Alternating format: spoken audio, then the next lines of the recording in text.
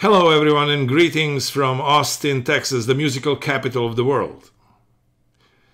My name is Slobodan Vujicic. I am the director of the group Austin Troubadours, and we research and perform the Renaissance music of the European tradition.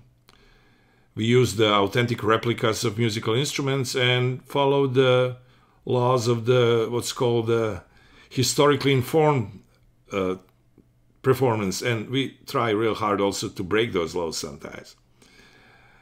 So we'll talk about the musical instruments, and this presentation is supported by the Cultural Arts Division of the Department of Economic Development of the City of Austin. We are really grateful to these folks that have been supporting us for years. We'll divide this presentation in sections. We'll talk about the plucked string instruments and wind instruments and bowed string and percussion. And you will visit our homes and our studios where each person will talk about his own instruments. So let's hop on the magical carpet and go. The first station is actually my studio, where I'll talk about the plucked string instruments, including the harpsichord, which is really a lute in disguise. I will start with the plucked string instruments. There are several here, and this one I would like to introduce first. It's called the oud, and it's a very interesting instrument. It has a few really important things to kind of know about it. It's an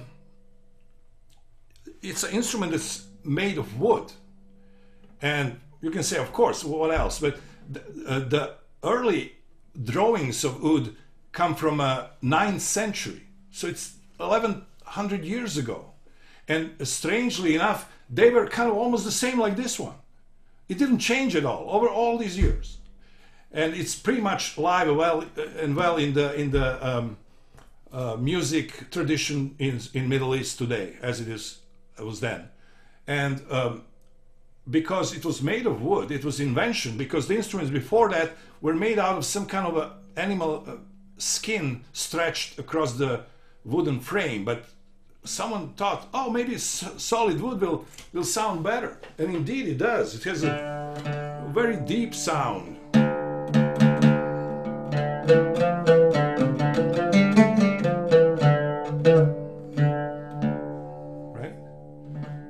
So we'll play a little song for you that's an early medieval song. It's called Canzonetta Tedesca. And a lot of instrumental music of that time was mainly improvised. So what I have in writing is like 8 measures of the theme. And the rest you have to make up. And that's fun. That really is fun. Especially for us classically trained musicians, that we were just always used to just play the notes. Now this, you can do whatever you want. You know, it is fun. And oud has its best friend. It's called the saz. They're always traveling together. Saz is a relatively simple instrument. It's got 3 wire strings, and was used mainly to accompany singers and instrumentalists as holding the drum. So we'll do this little dance.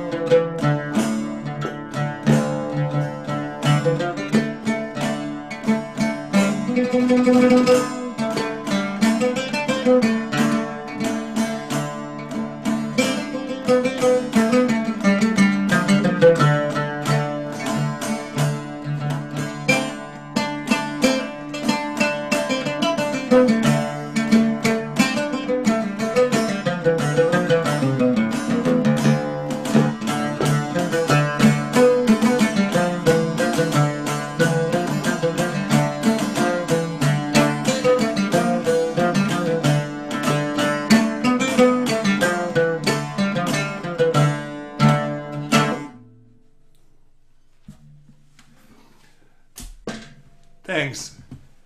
This was oud, and it was made in, let me show you something. It's hard to get it, but see the label? It was made by one of the best oud makers in the world, Ibrahim Shukar. And if you look at the label, it's kind of different culture. You know how these labels that people that make lutes and theorbos, they have very delicate, and so this guy has his own picture and his cell phone number and his email inside. It's real funny, but it's a really good instrument though. Okay, so how is that related to the Renaissance instruments? Well, this instrument is actually the father of this instrument, and this is the most popular instrument. It's called the Renaissance lute. This is my pride. It's made by lutenist Cesar Mateus, who was he lives in New York. He's one of the probably 2 or 3 best lute makers in the world, and I was so fortunate to jump in front of the line. His line is about 4 to 5 years. So I got it recently, and I'm very happy about that. So the lute is the instrument that was the really king of all the Renaissance instrument. It was probably the most popular, and but it was developed from the oud. Oud came to Europe during the times of Crusaders, and European troubadours and the music of that time started to be polyphonic. So oud was strictly for monophonic music and was using this thing. It's called a risha. So the European troubadours decided to throw it away. And they started playing with fingers. They added more strings. They put the frets. And that's how the Renaissance lute was born. And I'm talking about plucked string instrument, and you're wondering, what is this thing doing here? It looks like a piano. Is that a piano, Nelly? No, it's not piano. What is it? Harpsichord. It's a harpsichord, okay? Well, I call harpsichord sometimes a lute in disguise, because the way you produce the sound on harpsichord is really kind of similar like on the lute. When Nelly depresses the key, there is a lever that goes to engages this thing. It's called the jack, harpsichord jack. And let me see if I can make you see that. See that little white thing at the tip of it? It's like a quill, it's like a guitar pick almost, that plucks the string. And this red thing stops the string on the way back. So the thing is that you cannot play loud or soft on the harpsichord. It's impossible. You play the strings one way, and because of that, harpsichordists were forced to come up with a way to compensate for that. So they were adding a lot of ornaments, a lot of divisions, grace notes to it, and they would play. Now, can you show something? Like if they have a chord progression like this, for example, a simple chord progression, the harpsichordist would not play like that. He would come up with some, embellishments to that. Okay, can you?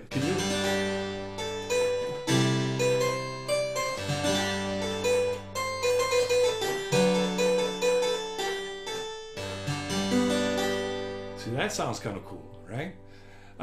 And I will play a small duet written for the lute and the lute in disguise.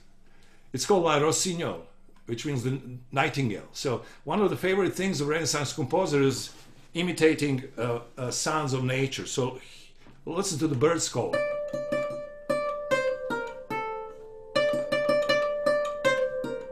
You'll hear that a lot. So let's share the screen once again.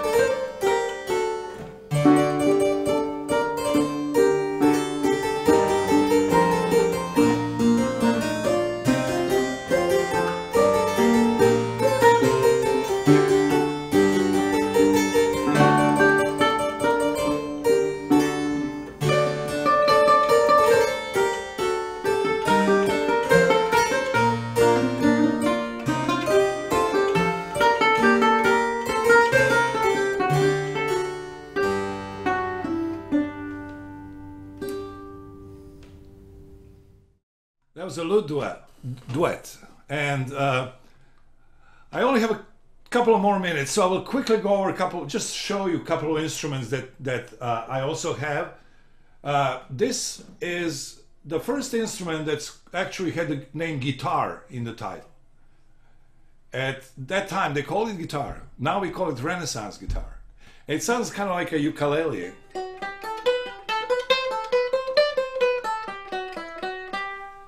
It's tuned like the guitar 1/4 up. And then another one, and that'll be the last one I will show you, is this. Here we are getting closer to the modern guitar. If there are any classical guitarists that want to take up this early instrument, this will be the first step, because it's called Baroque guitar. It's played with fingers or oftentimes strumming, and it has exactly the same pitch and same tuning as the modern guitar without a sixth string. And I only have a little time to show you something, so I had to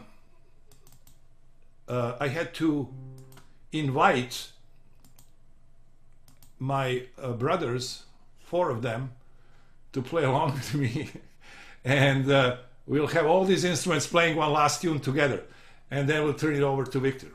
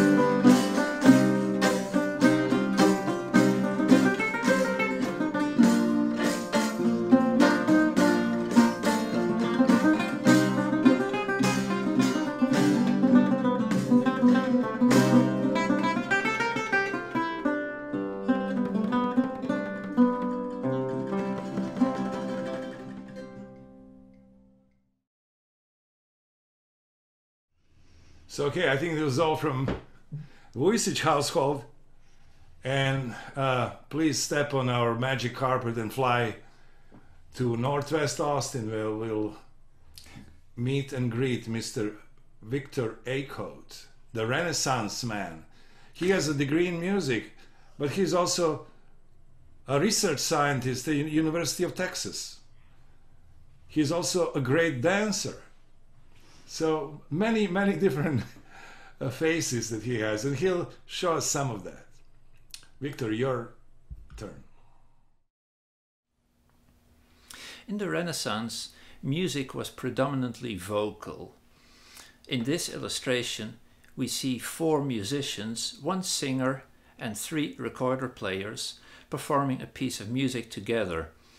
They all play a melody line, and the recorder players probably had lyrics on their lines, because the music could be performed with either 4 vocalists, 1 vocalist and 3 recorder players, or even 4 recorder players. But basically the music was vocal in character. Well, you may know that there are soprano, alto, tenor and bass singers, and so if you want to perform this vocal music with recorders, you also need similar instruments. So the recorder that everyone learns in school is a soprano recorder, to be technical. Just like that there are sopranos and alto singers, there is then an alto recorder, which is lower in pitch. Soprano, alto, tenor, and here is a tenor recorder. Soprano, alto, tenor, bass, and here we have a bass recorder. So if you have 4 of these recorders and you have a couple of friends, then you can take a piece of Renaissance vocal music and perform it with a recorder quartet. A very satisfying experience, because a lot of this is very sonorous music by our notions. Now, I said that these were soprano, alto, tenor, bass recorders, but they are actually, if you measure the pitches, an octave above soprano, alto, tenor, bass singers. So if you want to reproduce the sound of a vocal quartet exactly, then you need to start with a tenor recorder for the soprano line, a bass recorder for the alto line, the tenor recorder is played on this 4-foot long monster called a great bass recorder. And finally, for the bass singer, you need this pipe, which you can see is taller than I am. It's very hard to display, but here goes. So that's 6 feet and a bit more at the bottom and at the top. This illustration from Pretorius illustrates that people indeed had all these instruments and used them for consort playing.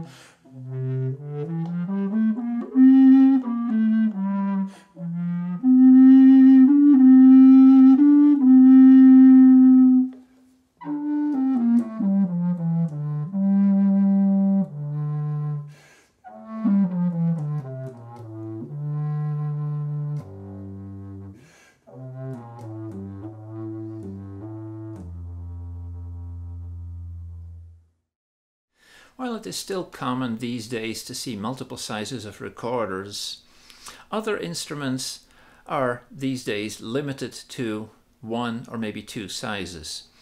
If you think of a flute, then everyone knows about the normal concert flute, and you probably know about the piccolo, which is an octave higher. But going back to the Renaissance, flutes also came in soprano, alto, tenor, bass sizes. So this is an alto-sized flute. This is a tenor size. And then this is a bass flute. Now again, it's called a bass flute, but it's really in the range of an alto singer.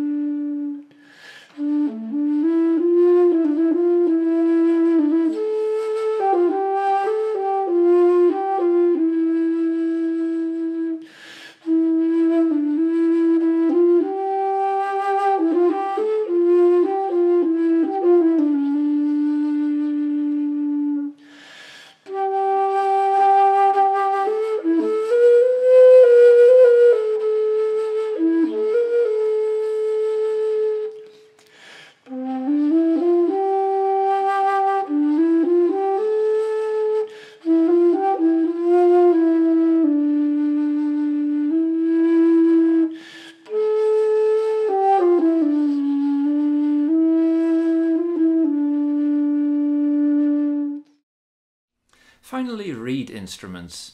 They also came in families, but not only don't we know these families anymore, we actually don't know the whole instruments anymore, unless you're very seriously into early music. So for instance, this is called a crumb horn, a bent horn. And you may not believe it looking at it like this, but it's a reed instrument, as I will show in a minute. This is a tenor crumb horn. They also come in alto, soprano, bass, great bass, and they sound like this.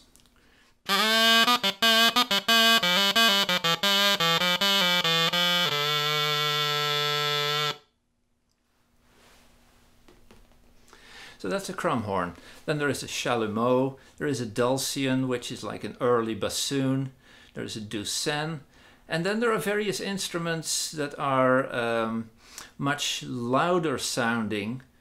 They are part of what we now call the loud band. And rumor has it that there was a law against playing this instrument indoors because it is so loud. So I won't demonstrate it. It's called a Rauschpfeife. It is extremely loud. And this is a cap. This is the cap, just like with the crumb horn. And I've taken the cap off, and you can see that there is a double reed here. But unlike the modern oboe, this reed does not go between your lips. You put the cap on it, and then you blow into the cap.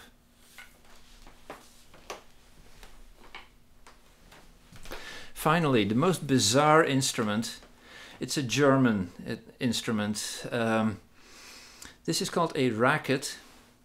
It's not terribly big, so you may think it's kind of high sounding. Well, it's not. It also has a nickname of a sausage bassoon.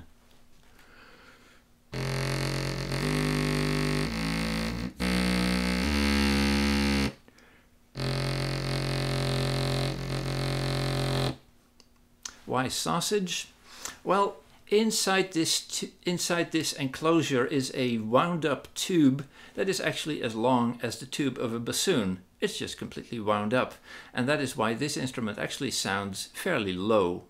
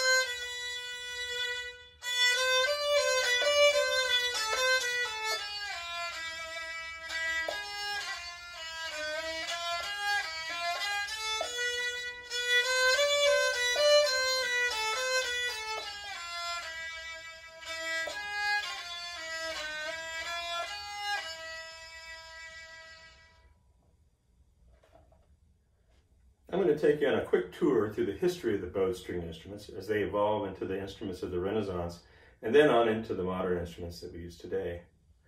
Although there are many different kinds of amazing instruments that surfaced throughout time, I'm just going to talk about the most common ones and the ones that were probably used the most. And of course, these are the ones that I have. I'll start with the earlier instruments and work my way up. This instrument is called the rebec. It probably comes from the Arabic rabab. This one has 3 strings. They take a piece of wood, one piece of wood for the back, shape it, hollow it out, glue a piece of wood onto the top, soundboard. They add a fingerboard and add a bridge. The strings go across the bridge so that you can bow it that way. It was probably the most popular during the 13th through the 16th centuries, and there are forms of it that are still used today. From the rebec, the instruments start becoming a little bit more refined. This instrument is called the vielle, which is also a medieval fiddle, just like the rebec. The vielles tend to have 4 to 5 strings, and are tuned in different ways. Instead of being carved from one piece of wood, they make all the different parts and then glue them together. This one has 4 strings, and the top is flat, and the back is flat, and in pieces, and they glue them to the sides to make the instrument. And then again, have a fingerboard and a bridge, and the strings go over the bridge. We know from paintings and drawings that the instruments came in all different sizes and were played in all different ways too. This one sounds like this.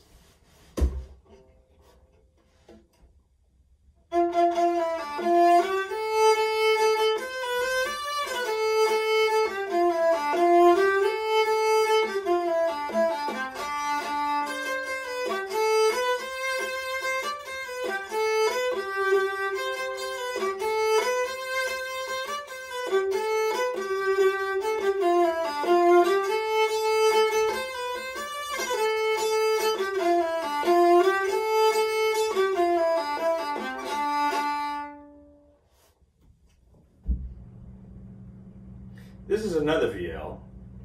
It's a little bit smaller than the other one, and this one has 5 strings. And although it has a flat back, it's a little bit more developed because it has a curved top. It's more like the modern violin that has a curved top and a curved back. As I said before, they were played in different ways. From the paintings we know that they came in different sizes, and we have them holding the instruments down here. Sometimes they hold it up on the arm, sometimes they'll hold it up on the shoulder. I'm going to play it up on the shoulder.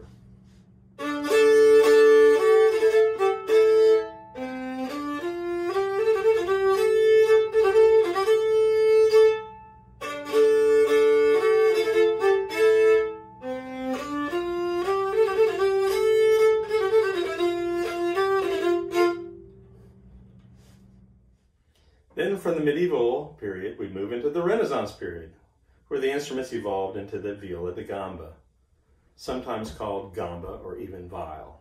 Gamba means you hold it with your legs. It was really popular for about 300 years, from around 1480 to 1780. They have 6 strings, and they're tuned in fourths, the third in the middle. And if you look closely, you can see that it's got frets on it, kind of like the guitar. But these frets are tied on, more like the lute, because the lute's frets are also tied on. They come in a family of instruments, just like the violin family. The violin family has the violin, the viola, the cello. And this has the treble viol, which is the smallest, plays the highest parts. The tenor viol, which is a medium size and plays the middle parts. And the bass viol, which plays the bass parts or the low parts. The bow also looks a little bit different. It's a little bit more refined. It's not quite so curved this way, and it also has a screw here that you can tighten and loosen the horsehair, which is the white stuff here. I'm going to play a little bit on this treble viol, and this one is more of an example of an early Renaissance instrument. It has more of a guitar shape than the viola da gamba shape. And it sounds like this.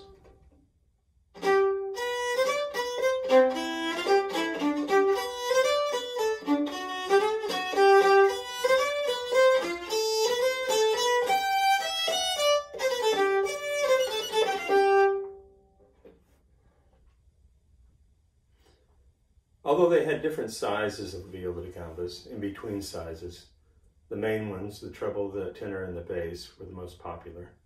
They also had one that was really large, the size of a double bass. It's called the violone. It did have 6 strings also. Played in the range of the modern double bass. In fact, the modern double bass is a member of the viola da gamba family to this day. The bass viol, like this one, became the big solo instrument of its time before the end of the popularity of the viola da gamba. They added a 7th string. So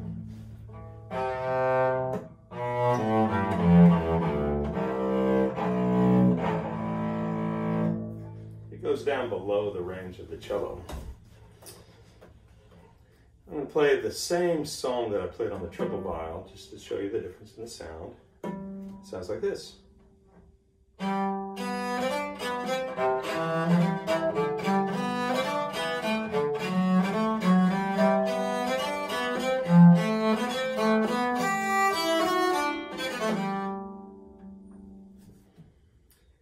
The popularity of the viola da gamba was not to last. The violin family slowly pushed out the gambas during the Baroque period, with the violin becoming the big solo instrument of the day as the musical demands changed. The bass gamba held out the longest, but the cello finally took over its position. This is the Baroque cello. It's got 4 strings like the modern violin, and it's tuned in fifths. The neck is shorter, the fingerboard is shorter, the bridge is not as tall, has less tension, it's not quite as loud, and it has no end pin. You hold it like the gambas with your legs. I'm going to play a little bit of unaccompanied Bach, and it sounds like this.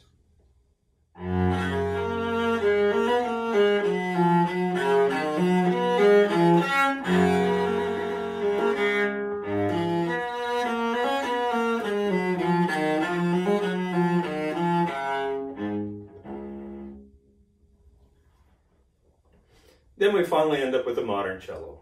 It has a longer neck, longer fingerboard, the bridge is taller, and it's tuned a half pitch higher. It uses synthetic or steel strings. As compared to all the other instruments, they use gut strings made of sheep gut. Everything is to make it louder. It also added an end pin, which holds the instrument up, helps the player to play a little bit easier. And I'm going to play a modern piece from the movie Pirates of the Caribbean. It's a cello solo that was in that movie. It sounds like this.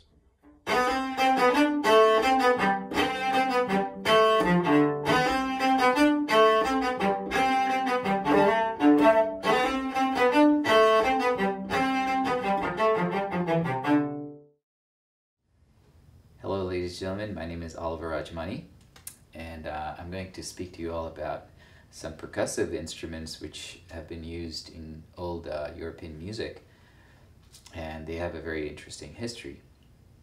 So the first instrument I'm going to speak about is commonly known as the frame drum.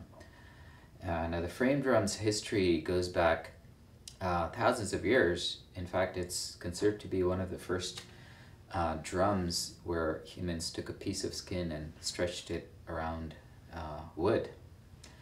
And this instrument was traditionally played as a shamanic healing instrument, used in a lot of healing ceremonies, and it's still used that way in many old cultures. This particular instrument is called a def, spelled D-E-F, in the Middle East and India. We have the Irish bodhran, and this instrument is found pretty much in every culture.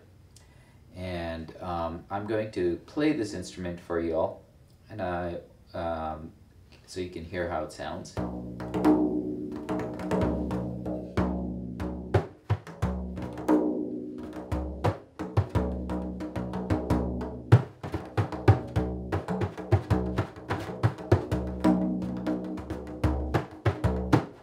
So as you can tell, there's a lot of finger technique used to play this drum, but it's also used,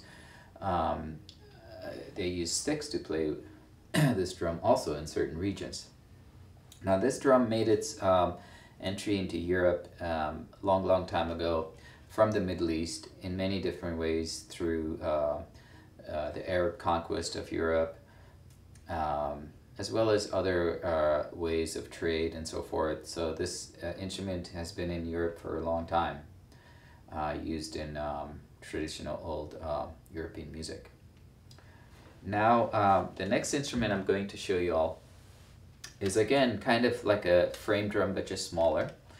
And if you look at this drum and I ask you what this is called, you would say tambourine, which could be correct, but actually this is called a rick, spelled R-I-Q-Q.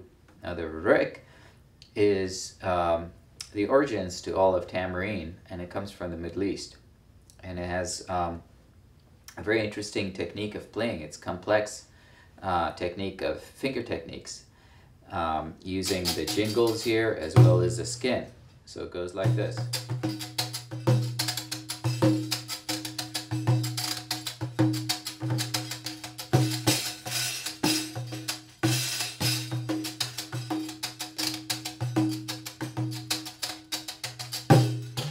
Now this instrument is played in many, many different ways. You know, sometimes it's used with fingers, and you know, obviously out in the West here, you can hear people shaking it, or even playing it like this.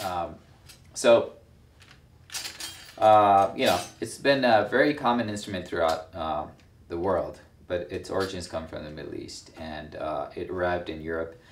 Also, similarly as the frame drum did, through Arab conquests and trade and so forth. So it's been used in old European music for centuries.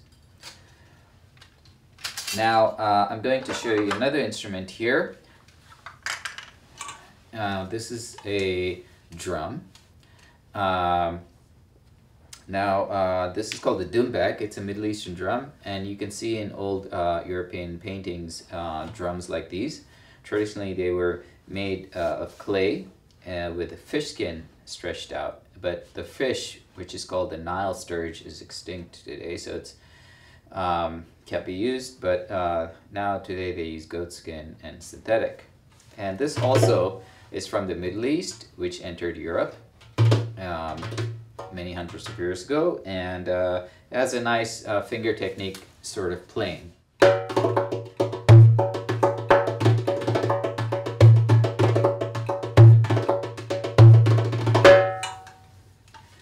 Now I'm going to show you another interesting instrument. These are called clappers. Traditionally, clappers were actually wooden or bone flat, polished down flat, and they were used in old Europe to keep rhythm for music, or sometimes lepers used them to let people know, you know, they would hit them and people would know that they were a leper. But here we have castanets, and these are traditionally used. These are very old instruments, go back to the ancient Roman times. And in Spain they used in flamenco, but a lot of people associate castanets with flamenco, and that is a very much later addition to flamenco. Traditionally, flamenco music, which came from the Gypsy community or Romani community of Spain, was considered very outcast music by the Spaniards. They did not accept that music. And later on, the Spaniards, high society, started creating a fascination for this, and then the Romani community started performing for the Spaniards, and through that, a lot of traditional Spanish folk songs and traditions were included later on into flamenco through the Romani community and interpreted by the Romani community, and so flamenco ended up including all those traditions as well, and that's where castanet come in, because castanets were used in old folk Spanish songs, and so a lot of times when you hear flamenco and castanets in flamenco, it's from a older folk Spanish tradition, and it's played in many different ways with using fingers and so forth. Now I'm going to speak about the last instrument, which are known as bells. Now bells have been traditionally used. They've been seen as a very special instrument in European music. They were used as a way to keep evil spirits away. So a lot of times bells were even stitched onto people's clothes, and churches used bells. And the chimes, which I have here, the chimes were seen as the most ethereal, angelic, heavenly instrument in Europe, and they held a very special place in European music. And they were used in all the biblical preachings and church music and all that. So interesting instruments here. So so this concludes my little speech here about the percussion instruments of old Europe, and I hope you enjoyed it, and thank you very much. Again, my name is Oliver Ochman. Thank you. Thank you all for attending this presentation. I hope you enjoyed it. Hope you maybe learned something. Some of these instruments are really unique, hard to find. I'm very proud that Austin Troubadours has probably one of the richest collection of the musical instruments, certainly in the state of Texas. So in the meantime, let's keep in touch. You can visit our Facebook page for up-to-date information about our performances. You can get our CDs on iTunes or Amazon, and hope to see you soon in person. Let's hope that 2021 will be a better year, and that we'll be able to come to your town, play, and hug you after the concert. Thanks again.